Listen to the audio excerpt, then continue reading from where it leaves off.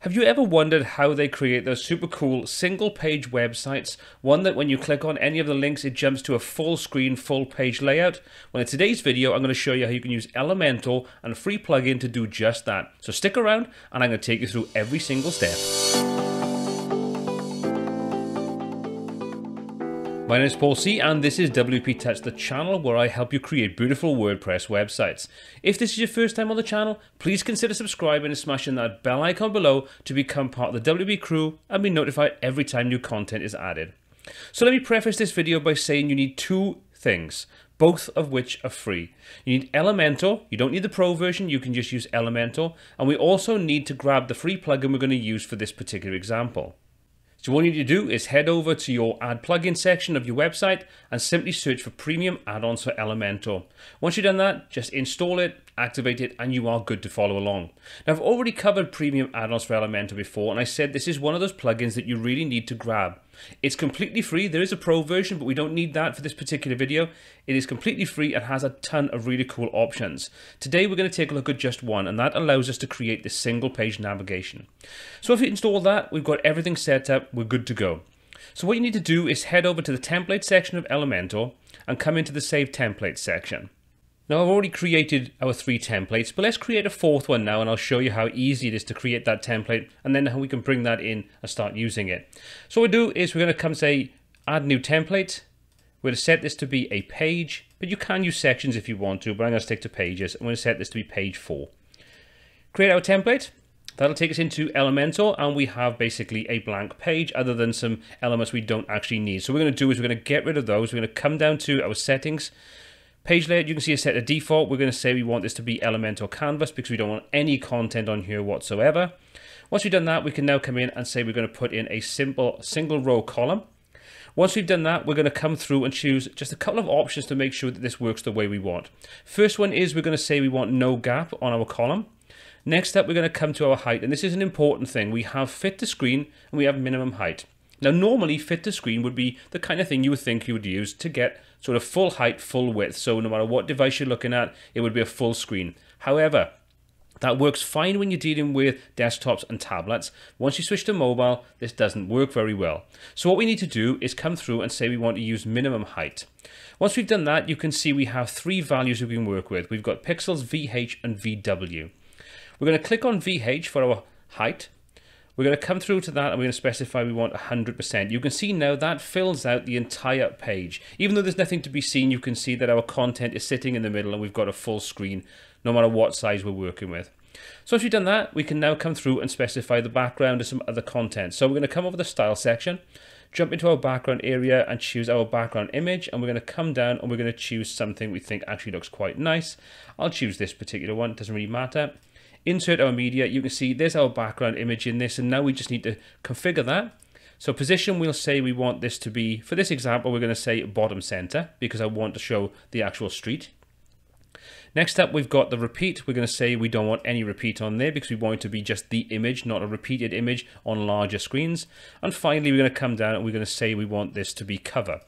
So now we've set everything up in there, we can go ahead and put whatever content we want. So we can use any of the normal widgets and build up any kind of layout. We can also go through and use templates if we want to.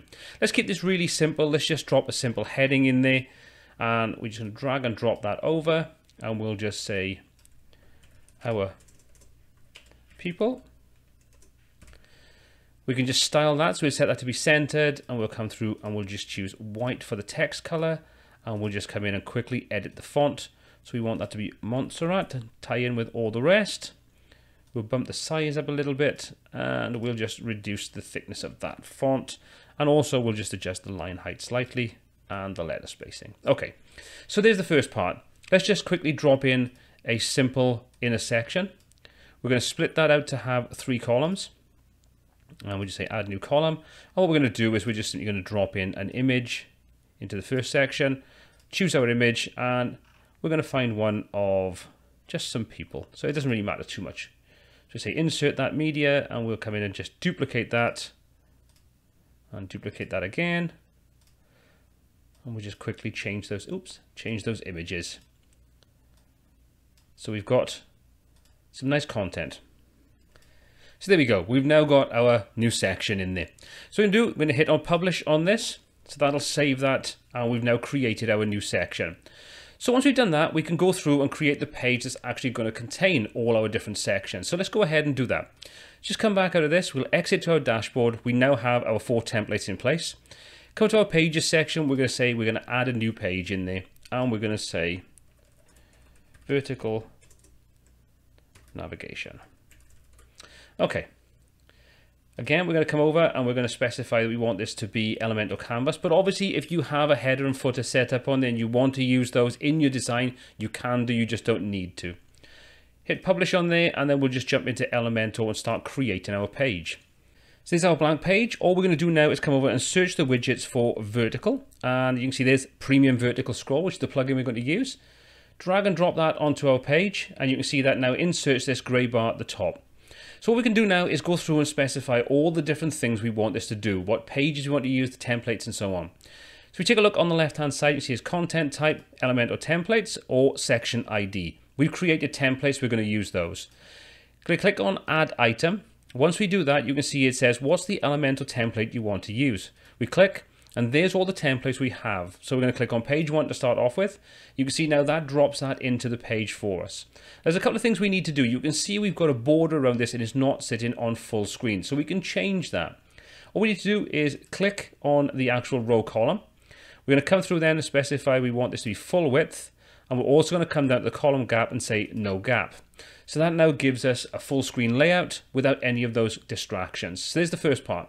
Come back over now, we can reactivate the actual vertical scroll widget. Come down and add our additional items. So we've got 4 we're going to work with. So we'll add in page 2, page 3, and finally page 4. So now we've got our 4 pages. You can see if we scroll, those pages will now show up as we'd expect them to. If we want to reorder any of those, we can simply drag and drop them into the positions that we want. So you can see now we've got, there's our people, and then we've got the actual subscription thing at the bottom. Okay, so that's the first couple of things. Now, where's the navigation and how do we actually put the different types of navigation on here? Very easy. All we're going to do is come down to navigation, and you can see we've got navigation menu and dots. So at the moment, we can't actually see the dots because our design is pretty much all in black. So let's come over to the style options, and you can see we've got a ton of options on here. We can style the tooltips, the dots, the containers, all those kinds of things. So first of all, let's go to the dots, and we're going to say the dot color is going to be white. Once we do that, you can now see our dots on the right hand side. So we've now got a visual representation of the navigation on the site itself. Now with these dots, we can do quite a few things. If we take our mouse over, at the moment, it just says undefined. So how do we deal with that? Easy. They're tooltips. All we need to do is come back over to the content section. You can see it says dots tooltips. If you deactivate that, nothing will show up on there. So you can see now when you mouse over, there's nothing popping up. But if you've got a site that you want people to sort of visually see what they're clicking on, especially if you have a lot of different sections, it's advisable to put the dots tooltip on. So all you need to do once you've done that is simply drop in the name of the different sections or pages, however you want to refer to them, into this dots tooltip and just separate them by a simple comma. So if I click and drop that in there, you see now that's just put home, our work, our people, and subscribe. If I take our mouse over now, you can see each one of those sections with a nice overlay showing us exactly what each of those dots refers to.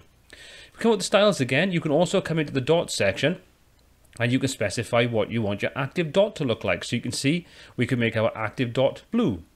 So very easy to do. We can also change the dot border color if we want to. So you can easily set that to anything you want. So you can say a white border. So now you can see that our dot is blue in the middle when it's active and a white outline on the outside edge. Very easy, all very simple to do. We'll take a look at the navigation menu in a moment once we've finished with the dots way of navigating around. Now the container actually applies to the different section on the right hand side, the navigation dots.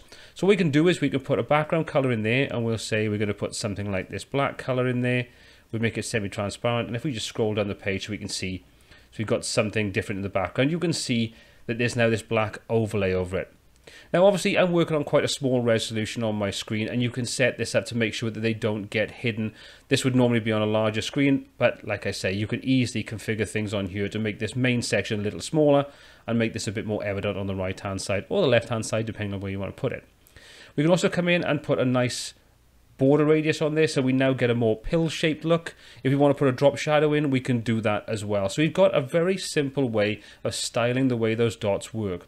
If you want to adjust the position of those, it's very easy to do. We just come onto the navigation tab on the left-hand side, and we scroll down. You can see we've got dots horizontal position, and you can see we can go to left or right. And we can also go to top, middle, or bottom. So depending on how you want the things to be displayed, you can control that very easily directly inside here. Okay, so let's put that back to the middle. And there's the basics done. So it's a very easy plugin to work with. Okay, so let's take a look at this in action. Let's click on Update. Once we've done that, we can then open up the page and take a look at it. So let's preview our changes. And you can see there's our dots on the right-hand side. We click, and we can easily jump through to any of those sections. All very nice and simple. But how do we get the navigation at the top like I had in my example? Well, let's just jump back into the dashboard and see how easy it is to add that back in.